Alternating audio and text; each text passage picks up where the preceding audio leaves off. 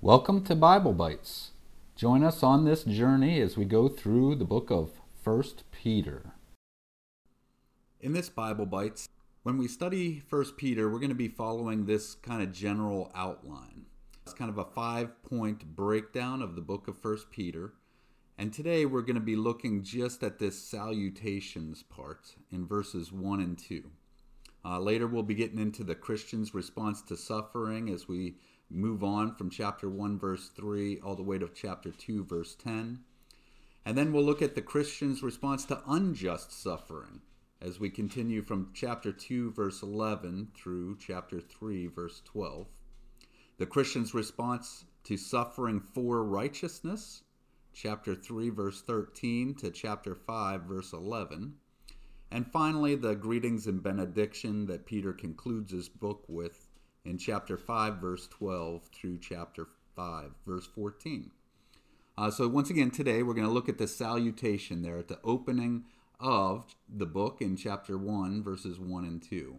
So let's take a look at it. Chapter 1, verses 1 and 2.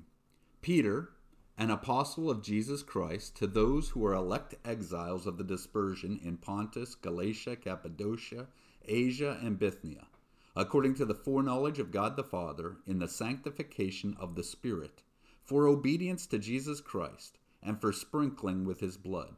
May grace and peace be multiplied to you. So we see right out of the gate, the author of this book is Peter, and he identifies himself as an apostle of Jesus Christ. And what he's doing here is just introducing himself, who's writing the book, and his authority.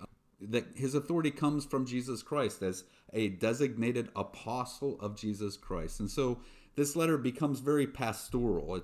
It's Peter, and he's writing, as we're going to see here, to these churches that are spread out. And Peter has a heart for these people he's writing to. He has the authority to write the book as an apostle of Jesus Christ. And so he's going to write this, and we're going to see who's he writing the book to. And we're going to look at that in more detail, but he's writing the book to those who are elect exiles, and we'll come back to that in a second. Elect exiles of the dispersion in Pontus, Galatia, Cappadocia, and Asia, and Bithynia, these places that the church has become exiles, or some of your translations may read aliens or pilgrims of the dispersion. So we are going to take a look at the geography. Where is Peter? Well, during this time this letter is being written, which was likely between the years 60 and 64 AD, Peter is in Rome. So we're going to fly across the Atlantic and take a look at where we're at here. We're across the Atlantic. This is the Mediterranean Sea. Israel's over here. Modern Turkey's up here. This is Italy, right in this area here. And Rome is in Italy. And so Peter is in Rome. And during this time, the Apostle Paul is a prisoner there in Rome. And Nero is the emperor of Rome, and we know that we're only a few years before Jerusalem is destroyed and Christians are being persecuted, really starting with the first martyr, Stephen, and the church is being persecuted wherever they're going, and they are being spread out throughout the land. And Peter ends up in Rome. Paul is imprisoned there in Rome, and Peter is writing to these churches, and the churches that he's addressed here in the opening verse of 1 Peter are basically spread out through all of Turkey here. We have Cappadocia and Asia. Pontus is up in here. Bithynia's over in here. Asia's down in here. Galatia's in through the middle here. So basically modern Turkey makes up the areas that Peter is directly addressing as he opens up this letter. Now remember, these churches all started, the early church begins in Israel, down in here, and they're now spreading out throughout the land and coming up through all of this area. They're spreading south, they're spreading east, they're going throughout all the areas. But in this letter, Peter is directly addressing these churches throughout what is known as modern Turkey. So back to our text, and the part I want to focus on next is he's writing and he's calling those churches as those who are elect exiles of the dispersion. Now, it's an interesting choice of words here.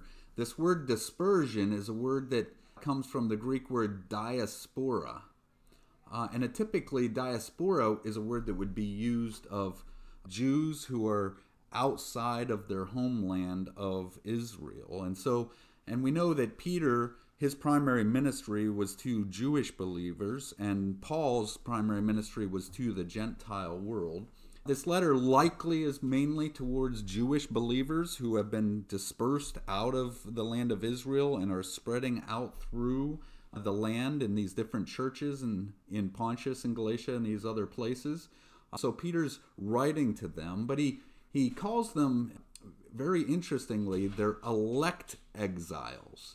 Now, some of your translations may say pilgrims who are chosen, or strangers or aliens who are chosen. And I think the elect portion here is not an accident. He's saying that they were chosen to be exiles, which, as we get later into the book, is a different mindset. It's a mindset he wants them to have, that they're chosen in Christ, but they're also chosen to be exiles of the dispersion. And so it's no accident that they are being spread out through the land. Peter is right out of the gate here indicating that God is in control of all of this. They are chosen to be exiles. So even though they're going through suffering and hard times, it is no accident that they are going through this trials and sufferings that they're going through. They are chosen exiles of the dispersion. Now, as we get into verse 2, we're going to see that they are chosen exiles according to the foreknowledge of God the Father.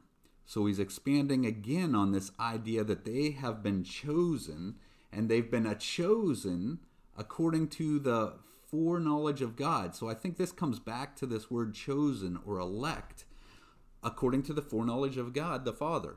They are both believers because of the foreknowledge of God and chosen, but they are also exiles according to the foreknowledge of God the Father. Now, why would God the Father choose them? Why would for this suffering that they're going through, for this hard times that they're going through, what purpose would it serve? And he goes on to explain, in the sanctification, and New American Standard says, by the sanctification of the Spirit. There is something God is at work in their lives doing, a sanctifying work of God through their exile that is going on. Now, what is the goal of this sanctification? What is the goal of this work that God is doing in their lives as their exiles? Well, it's for the obedience to Jesus Christ. The obedience to Jesus Christ that comes about through this sanctification of the Spirit, that's according to the foreknowledge of God that they're exiles by. So he's introducing right out of the gate in this introduction to the letter, getting them into a right mindset so that they can understand the purpose of their suffering. First of all, the suffering's not foreign to God. It's according to his foreknowledge, and it's for the obedience to Jesus Christ. And then this next phrase, which I think is maybe the highlight of where Peter is going with this whole thing. He is going to tell them that it's for the sprinkling with his blood. Now, what's interesting is this is a present tense sprinkling that's going on. And this word for is a purpose. So for the sprinkling with his blood. Now, what is meant by that phrase? What is the sprinkling with his blood? Well, the first thing that maybe would come to our mind is that we are cleansed by the blood of Jesus. The moment we put our faith in the finished work of Jesus Christ for us, we are cleansed by the blood of Jesus. All sins have been paid for. All debt has been forgiven. But that's a past tense thing, and Peter here is using a present and future tense of a purpose statement. The suffering, this exile that they're in, and the sanctification that the Spirit's at work within them to do is for the purpose of obedience to Jesus Christ and sprinkling with his blood.